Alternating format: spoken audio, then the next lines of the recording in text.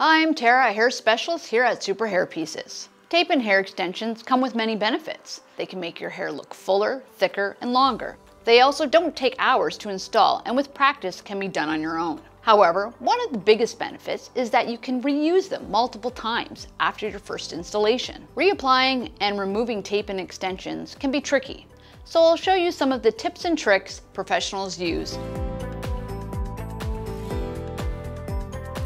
For this process, you'll need a few supplies: adhesive removers, shampoos, clips, and tape tabs.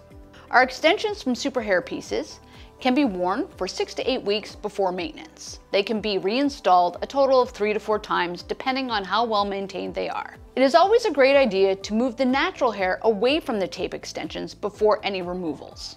A popular option for holding up the hair is our croc clip. It has good hold and prevents the hair from falling, making the removal process easier to see.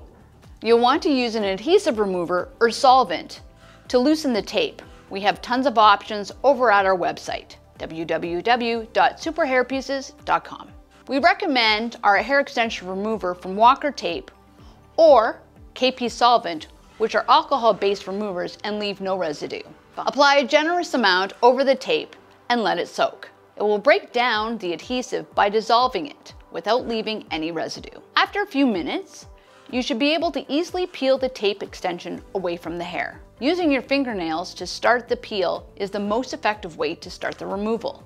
Keep in mind that tape and extension should not stick to your natural hair. Apply more remover and soak for a few more minutes. At this point, you want to give your natural hair a quick wash. This rids any leftover residue. It also helps the next tape last longer. We recommend the Extension Prep Shampoo, which was specifically designed to remove residue before installing extensions again. Lay the extensions flat with the sticky side up to start removing the old tape tabs off. Apply hair extension release to remove the adhesive on the extensions. Again, saturate and rub the remover into the adhesive.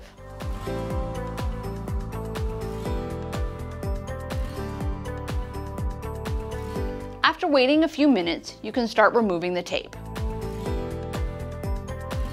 If you still have oils or adhesives left behind, apply a drop of dish soap on the tab and work it in. Rinse the extensions using shampoo and conditioner and let them dry completely before applying a new tab.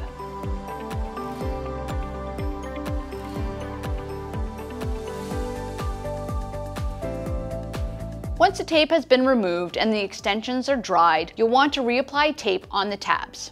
We offer pre-cut tabs specifically designed for our hair extensions. Just pull out the backing and apply it on the tab. Remember to keep the other side of the tape on until you're actually reapplying the extensions. Once you are ready to apply it to the clean and dry natural hair, you can remove the other side of the tab to attach. Attach them as you would on a new install.